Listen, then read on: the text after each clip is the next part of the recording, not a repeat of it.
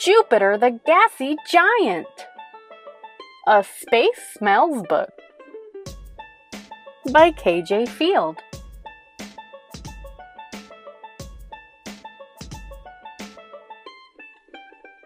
Hi, I'm Jupiter, and I'm the biggest planet around. I make waves wherever I go. I control asteroids with a single flex of my gravitational muscles. Poor Earth, I send the feisty ones in her direction. They don't call us near-Earth objects for nothing. Coming through! Careful, you're getting a little too close for comfort. My gravity isn't the only thing that makes me a force to be reckoned with. My gas is giant too. Billions of miles of gassy goodness can really pack a punch. Hey, durian fruit, I think we found a new member for our club. By Jove, I think you're right. But not everybody appreciates the zing of this giant's gassy surface. Well, if it isn't Io and Ganymede, two of my favorite moons. Unlike Earth and my many lunar friends, I don't have a solid surface. It's just layer after layer of gas as far as the nose can smell. Did he say gas? Gas planets and rocky moons are as different as night and day. The top layer of my atmosphere, called the exosphere, is made up of helium, a noble gas for a noble planet. You mean you're filled with the same stuff that makes balloons fly? I thought everybody was made of rock like us. And lots of hydrogen. Which, by the way, is a highly explosive gas under the right conditions. Quick, Io! What happens when you mix potato chips and hydrogen? But those gases are odorless. Tisk tisk! That stuff is going to float all the way out to interstellar space. Good thing you can't smell helium and hydrogen. Is that all you got, big guy? Deep down is where it starts to get interesting. Warning! Hazardous fumes ahead. I don't know about this, Ganymede. If you're brave enough to explore my gaseous swirls, you'll find some aromatic surprises. Smell at your own risk. The light layers look safe. Challenge accepted?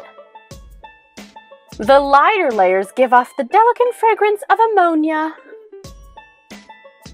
That's the chemical found in human-made cleaning products. Could I pick somebody else to orbit? Clean up an aisle 6! And in a natural substance everyone knows all too well. Urine. You take the next layer, Ganymede. Anybody know where the nearest rest stop is? If you journey a little deeper into the layers, you get a bonus. The stench of rotting eggs to go with your ammonia. It's like someone didn't take out the garbage for 4.6 billion years. You're smelling the next one, Io.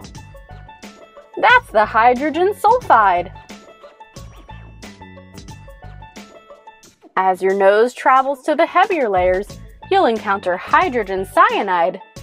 Not bad, I guess. Cyanide can be quite toxic. This chemical compound delivers the aroma of bitter almonds or sweet marzipan, depending on your point of view. Marzipan cake! All that gas creates some powerful odors. It also whips up some powerful storms. Did you know my great red spot can break wind at 425 miles per hour? Or 680 kilometers per hour? Remind me to bring my windbreaker next time! You two really have a way with words! You might also be interested to know that when the pressure inside me gets really strong, I can squeeze my gas into liquid. Oops! I am most definitely not interested in knowing that. Gross! We're out of here! Leaving so soon? We're taking a break from all that wind. See you around, big guy! Hey! What's that burning stench? One of my 400 volcanoes just shot a poisonous plume of sulfur dioxide into space. Cool! The end. The scent of Jupiter. How do we know? Is it possible to know what Jupiter smells like? Well, yes, sort of. We can't travel to Jupiter, and even if we could, we wouldn't be able to breathe once we got there, much less smell Jupiter's gas. But we can study Jupiter's chemistry from the safety of our own planet, and that can give us a good idea what kinds of odors may be wafting in those ginormous gassy swirls. Scientists use sensitive telescopes and spacecraft to study the chemical composition of space objects like Jupiter. Researchers also use techniques such as spectroscopy. Spectroscopy detects individual wavelengths of light emitted by particular molecules. Hydrogen, oxygen, methane, nitrogen, and other chemicals all have their own unique light-emitting fingerprints. When astronomers look at sunlight bouncing off planetary atmospheres, they can match these fingerprints to their corresponding gas. Since the chemicals on Jupiter are also found on Earth, we can use our own experience to imagine how Jupiter smells.